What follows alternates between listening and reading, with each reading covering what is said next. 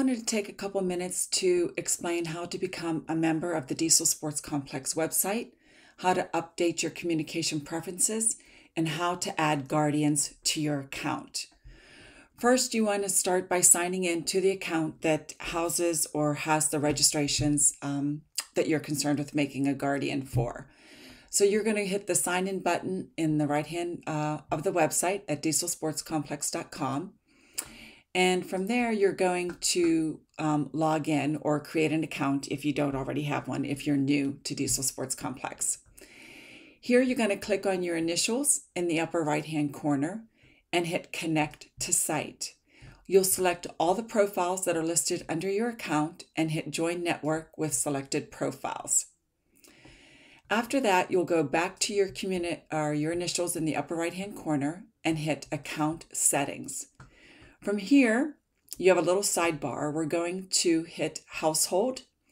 And from here, we're going to be able to view everybody that's listed under your account here as you're the one that is signed in.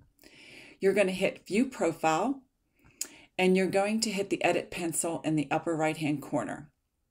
From here, you're going to scroll down where it says Phone, Additional Phone, Email Address 1, and Email Address number 2. You're going to want to list both spouses' cell phone numbers as phone number 1 and additional phone, as well as your email address and your spouse's email address under email address number 2, and hit Save. You're going to go back to Household and repeat this process for everybody listed under your account. So once again, you'll go in under your second one, hit the Edit pencil, scroll down, make sure that you have both phone numbers for the spouses and your email address is listed here, and hit Save. This is also where you would add a guardian to your account. You would automatically be the guardian if you did the registration. And if not, you're going to hit the Edit pencil or the little plus pencil or the plus sign and add the email address of the person that you want to add as a guardian and send them this invitation. Once you do that, it'll show this person as pending, and they will not be a guardian until they've gone in and accepted that email invitation that has been sent to them. So that is an important step that you don't want them to miss. Otherwise, they will not be listed as a guardian. From there, you're going to go back to Settings, and we're going to go to Communication Preferences. And here's where you're going to select all the email addresses associated with your account and or phone numbers here. When you select the phone numbers, when a mass email is sent out to the organization, you'll get a small text message that says an email has been sent.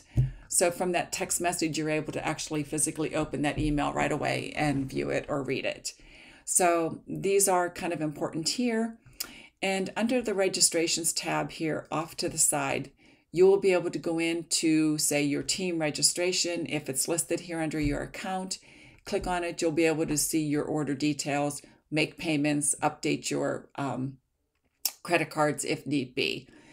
I hope this little tutorial helps. And if anybody has any questions, certainly feel free to reach out to Lynn at scselectlynn@gmail.com. Thank you and have a great day.